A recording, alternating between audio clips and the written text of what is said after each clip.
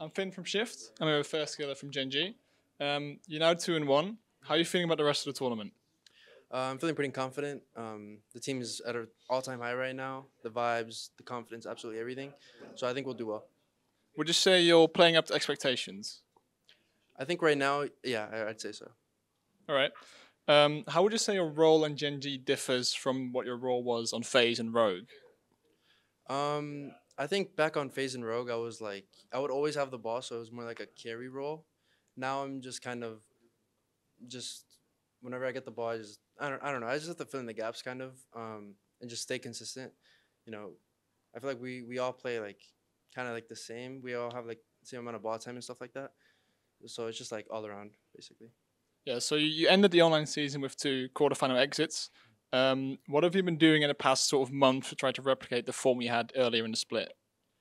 Um, I think the only reason that happened is because we got like overconfident that we were just like completely the best in NA. So we just like kind of didn't take practice seriously. Like we stopped playing the game as much.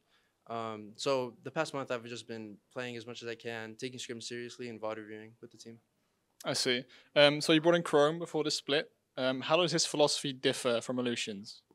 I think Chrome is more of a game coach. Like he actually watches replays and like gets into it and like tells us exactly what we need to do and what the other team does.